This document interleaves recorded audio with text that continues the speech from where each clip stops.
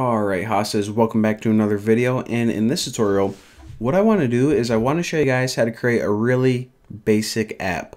So we're not going to be talking about anything in detail really, but what I want to do, like I said, is I just want to show you guys a quick tour of the interface, show you guys how to set up a really basic project, and then later on, when we talk about everything in detail, you won't be confused and you'll be able to follow along really easy.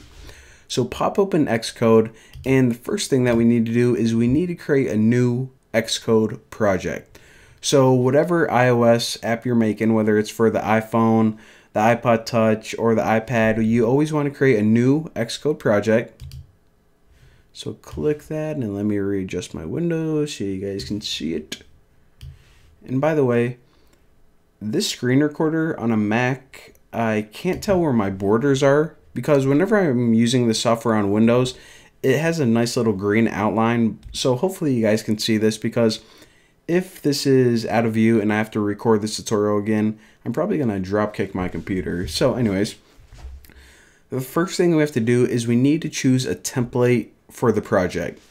So on the left hand side we can see, okay, do we want iOS or OS 10? And this is, okay, do you want to make software for the iOS or just your desktop, just the Mac? Well, of course, this tutorial series is for iPhone, iPad development, so click iOS, and we're just making a really basic app, a really basic application.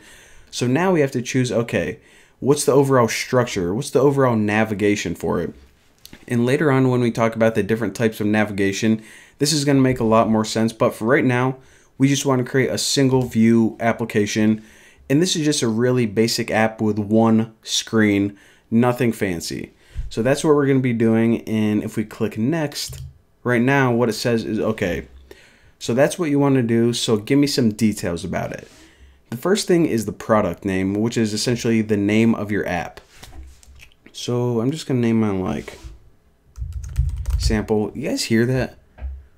It's like a little, oh, now that I'm trying to get you guys to hear, it's not making any noise, but my chair is randomly like squeaking. It's kind of annoying me. I have to spray it with some WD-40 or something later.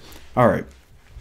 So your app name is just whatever you want to name it. Of course, if you're actually making an app to put in the App Store, you're going to want to name it something not idiotic like Sample.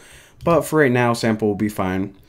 Now the organization is pretty much the name of your company, or just your name if you're making an app under your personal company or whatever. So whenever you put this in the App Store, it's going to say like Sample by the New Boston, whatever. So that's what that is. Now your organization identifier is usually your website in reverse domain notation. And this is just standard practice among app developers. So my website is thenewboston.com. So whenever I want to identify myself in my organization, I'm going to use com.thenewboston. It kind of looks weird at first, but I don't know, that's what you do. So why do you do this? Well, whenever I put this app in the App Store, this is probably going to be like really popular, the greatest app ever made. However, there are already a bunch of apps named Sample. Well, what if I change this name to Photo Editor? Well, there's probably already like 1,000 photo editors in the App Store, but there's only one com.thenewboston.sample. So it's just a way that Apple and the App Store can identify your app from everyone else's. And yeah, that's a quick little tutorial on that. Now it says, okay, what language are you going to use? Well, Objective-C, that is the old language. We want to stick with Swift, the programming language of iOS future. And for devices, I'm just going to go with iPhone for right now. If you guys are like, you know what, it would probably be better if you just choose Universal, because, you know, I don't know, it sounds like it would run on every device. Well, Universal involves a little bit more code to make it compatible with every device. So right now, just starting out, just choose iPhone. It'll be really simple. And along with this core data, make sure that is not checked. And this is kind of detailed later on. I'll explain it later when we get into more detailed stuff. But for right now, we're only worried about the basic stuff. So hit next. And okay, where do you want to save this project? Now, it doesn't really matter where you save it. It doesn't need to be in any special directory or anything. So you can put it anywhere on your computer. I already have a folder called iOS projects that I'm going to be storing all of my projects in. And another thing I want to make sure is make sure that you have this unchecked. Now later on I'm going to be talking to you about source control and version control and how to use Git and SVN.